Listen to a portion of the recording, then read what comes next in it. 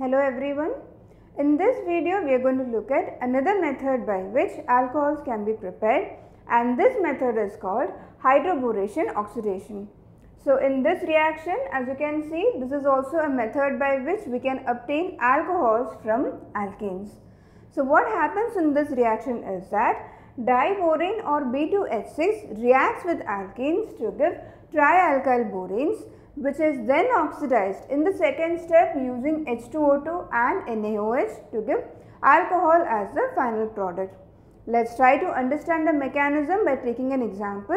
Here we have taken propene as a starting alkene, and when propene reacts with B2H6, it gives CH3, CH2, CH2, BH2.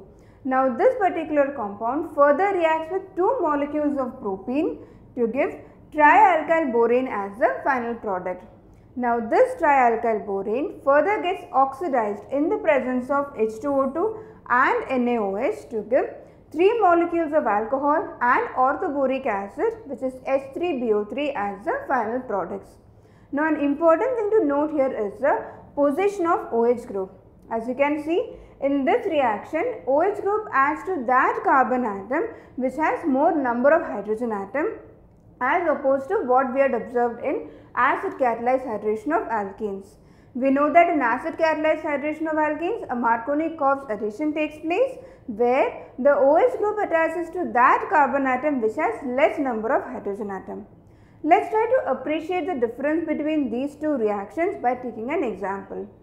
So in this example, we have taken this as a starting alkene, and now we will try to see how the products differ when this alkene undergoes acid catalyzed hydration and when it undergoes hydroboration and oxidation. In the first reaction, the alkene undergoes acid catalyzed hydration, where the first step is protonation of the double bond and it gives rise to two different carbocation. So the major product will be obtained from that carbocation, which is the most stable carbocation, in this case which is the secondary carbocation. In the second step, the lone pair of electrons on the oxygen atom attach this particular carbocation, and with deprotonation in the last step you get this as the final alcohol, which is C2H5CHOH CH3. Now here you can see that OH group has attached to that particular carbon atom which has less number of hydrogen atom, or which is in according to Marconi-Kovs addition. Now let's see what will be the product obtained when the same alkene undergoes hydroboration and oxidation reaction.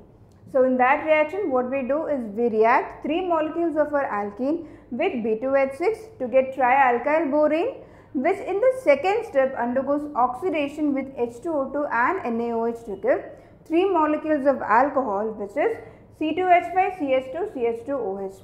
Now you can clearly see that the difference between these two alcohols, and in this particular alcohol, OH group has attached to that carbon atom which has more number of hydrogen atom. I hope you are very clear on what are the differences between acid catalyzed hydration of alkene as well as hydroboration and oxidation. Thank you.